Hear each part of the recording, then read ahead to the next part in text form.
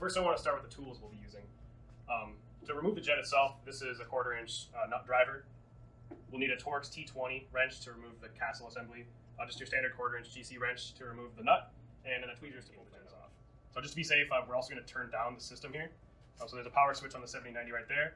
I'm going to hit that, and now we're safe to work on the system.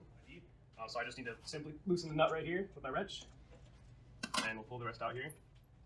We'll take our T20, loosen these guys.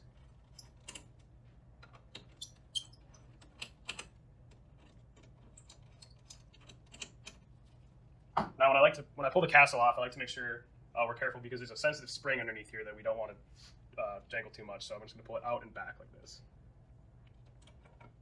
And we'll just insert it into here, being careful not to touch that spring there. It's very sensitive. We'll just loosen it.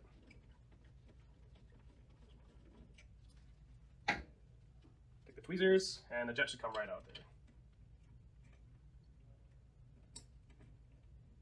Looks like I didn't loosen it enough. It's all right.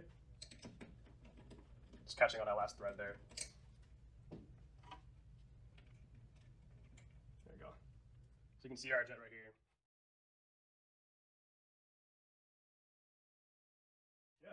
So we're just going to do the same steps we did in reverse, basically. So we're going to drop it in there with the tweezers first, taking care not to touch that spring if possible.